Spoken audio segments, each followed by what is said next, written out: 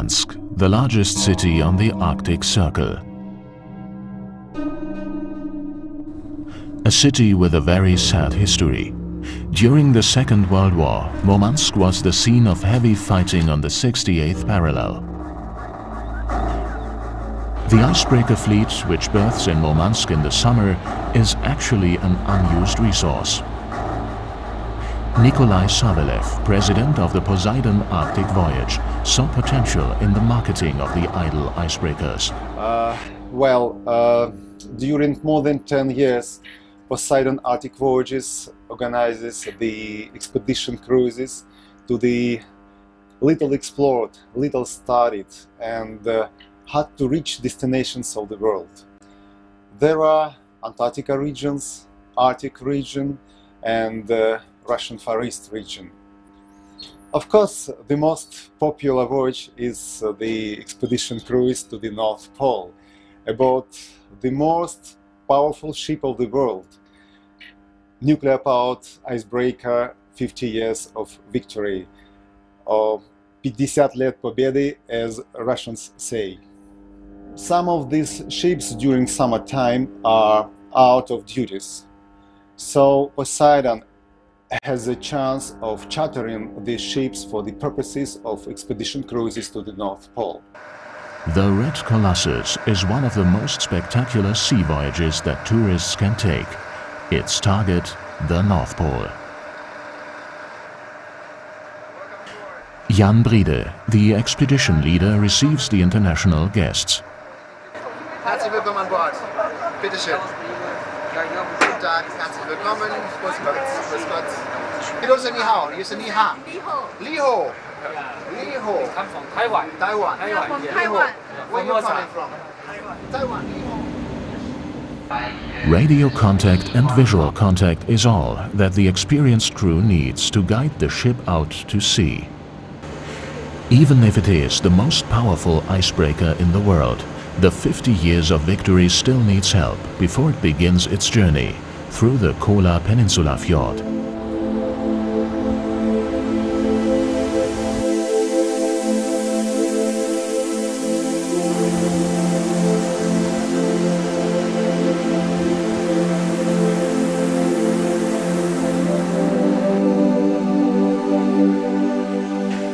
The first port of call is 1,200 kilometers away, Franz Josef Land.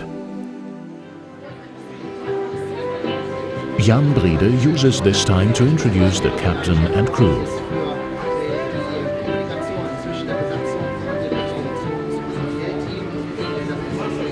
The passengers use this as an opportunity to stand next to the captain of the biggest icebreaker in the world. Everyone is proud of a photo with the captain. It's a souvenir and a memento of a very unusual sea voyage.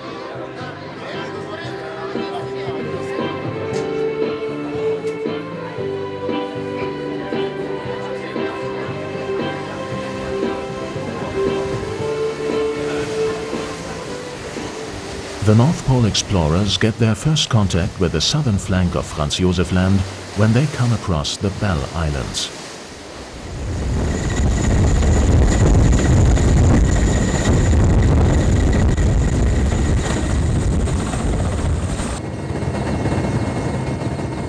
One of the most reliable helicopters operating in the Arctic, the Mi-8, flies the passengers comfortably and safely to dry land. The tiny Bell Island stretches like a horseshoe round a lagoon, which is open to the southwest.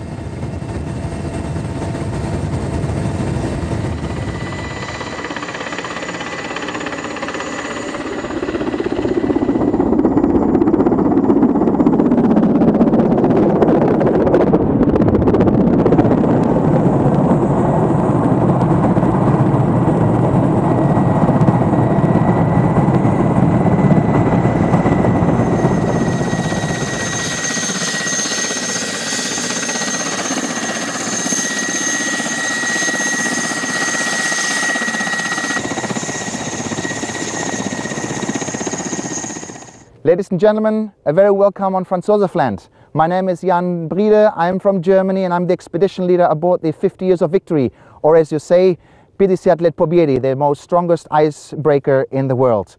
We are on the way to the North Pole, and right now, due to the fantastic weather, we're doing a little stop on Franz Josef Land, and we are just landing our passengers with a helicopter on top of the island of Maybell, 375 meters above sea level, on top of a table mountain. Absolutely fantastic weather conditions, so welcome to Franz Josef Land.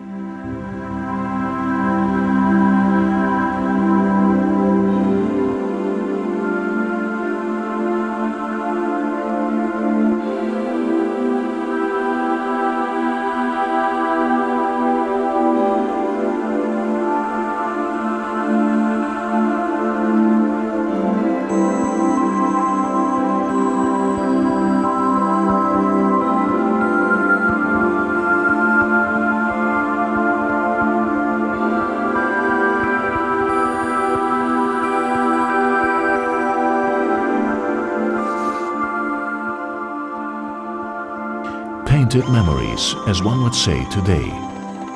The German artist Rainer Ulrich is the expedition painter on board. The job of expedition painter was in great demand during the 17th and 18th centuries. In those days, the expedition would take an artist with them on their voyages of discovery in order to paint and draw documentary evidence of the discoveries found on these adventures.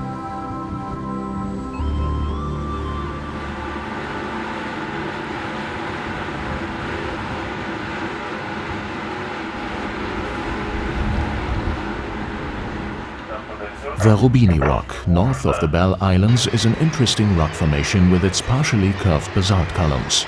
And the area also is famous for having the largest collection of breeding grounds in the Franz Josef Land archipelago.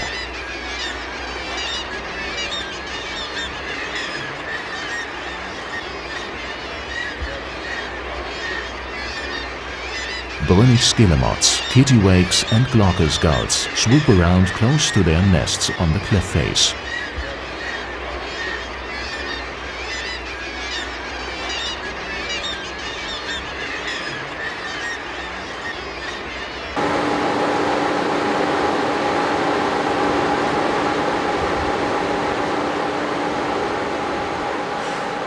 The dramatic jagged cliffs of Cape Tegethoff were the first landmarks that the Austro-Hungarian expedition discovered, once the thick fog had lifted, under the leadership of Peyer and Weibrecht on the 30th of August 1873.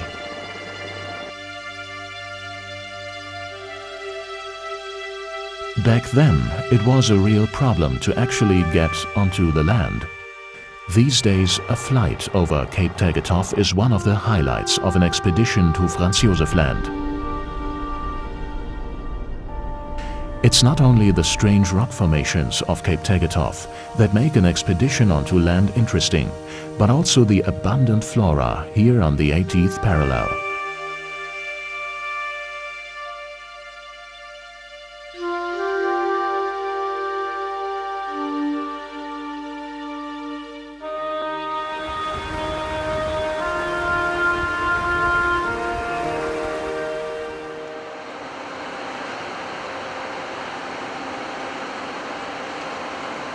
Where normal passenger ships reach their limit with regard to the proximity of the ice is where the 50 years of victory really comes into its own. Passengers can experience the might of the Wilczek Glacier really close up.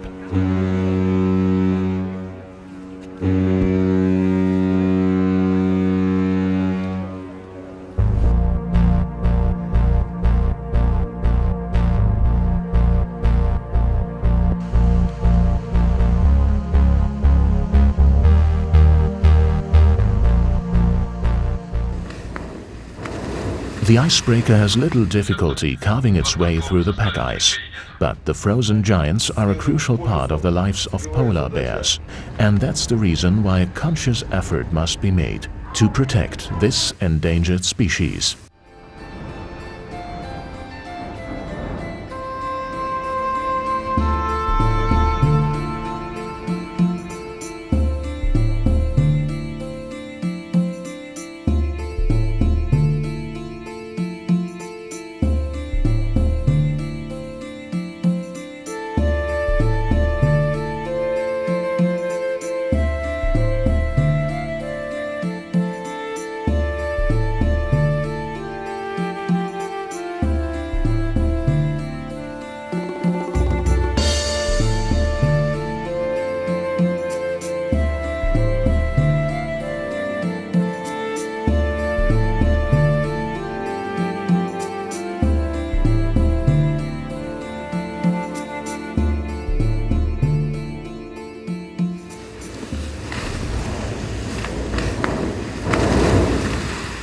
victory leaves Franz Josef Land behind it, there's still nearly 1,000 kilometers to go to the North Pole.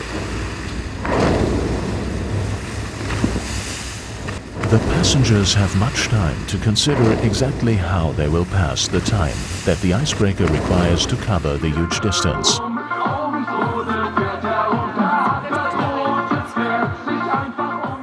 But the crew are trained in diversionary tactics.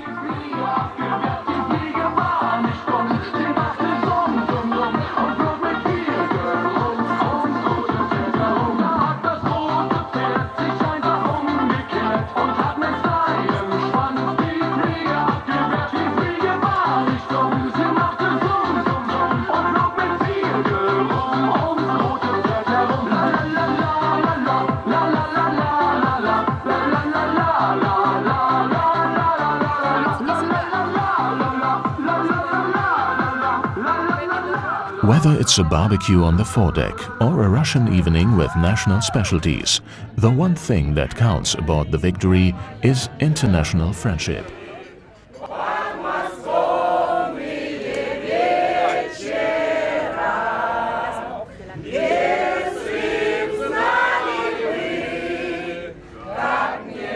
A beautiful day is brought to an end with new friends and nostalgic sounds in the bar.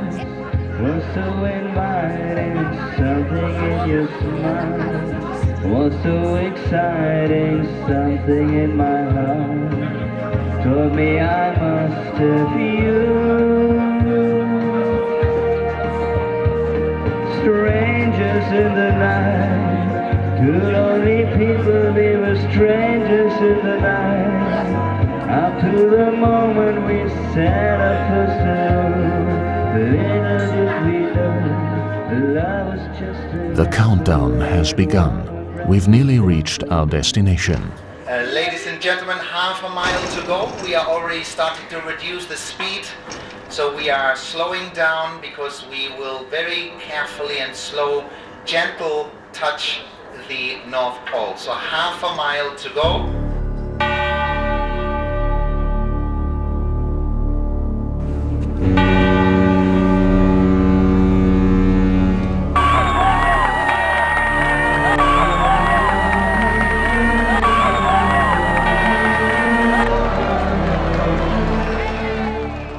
Joy and excitement on deck. Long-held dreams have finally come true.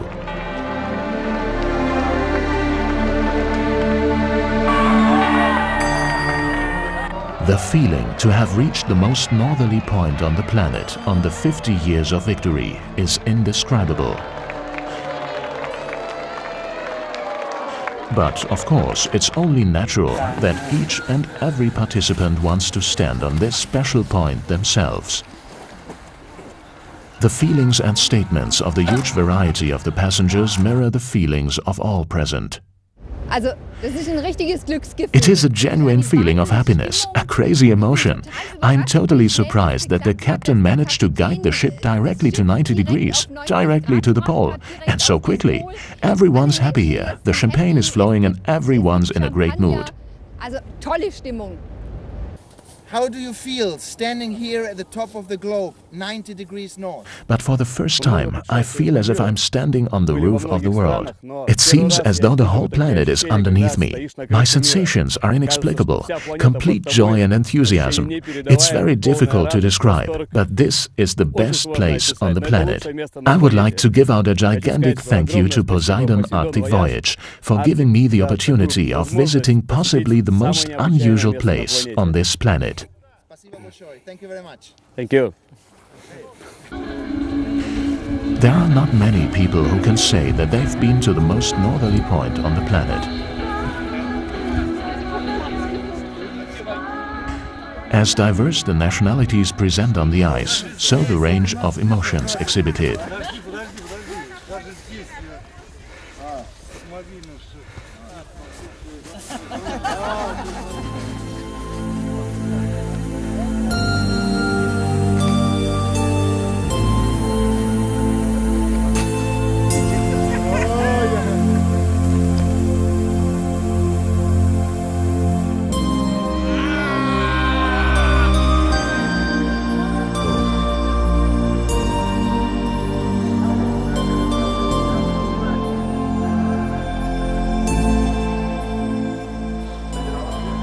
The sporty and the brave have ample opportunity to give free rein to their wildest ambitions out here.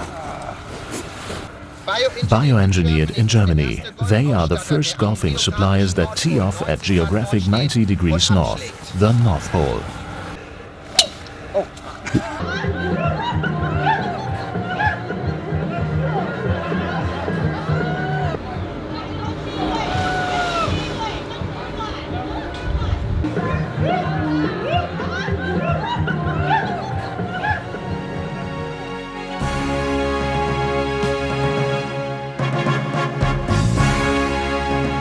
The circle is one of the most ancient and significant signs that humanity has. The circle of perfection. Every single point on the circle is different to the next. All of these people of different nationalities are searching for peace. A small sign of peace is placed at the top of the world, maybe in the future for the whole of humanity.